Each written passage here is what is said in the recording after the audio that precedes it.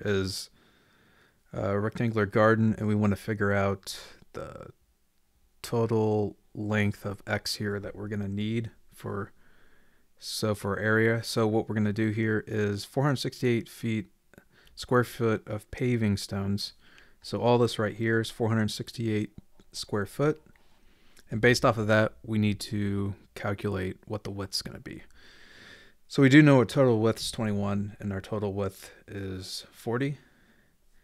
So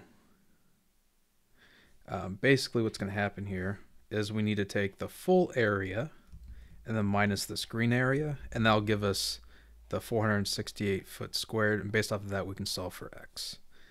All right, so setting up the equation, we have 40 feet times 21 feet now minus 40 minus 2x, and what that is this is the 40 here, and we subtract that x and subtract that x, and what that does is that equals this side, and we do the exact same thing with 21. So 21 minus 2x equals 468.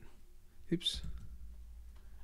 And the reason why is because once you subtract this away, you get this total area here, which is 468, and we'll be able to solve x that way.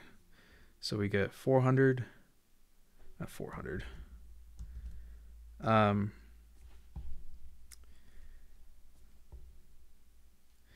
And after we solve everything here, I can't pause with QuickTime. What we end up getting here is when we solve for x, I can't pause it, but we end up with 4.5 feet for x. There's another solution, but the answer ends up being 9/2, or 4.5 feet for x. That's it. All right, I hope this helped you out. Thanks for watching. Have a great day.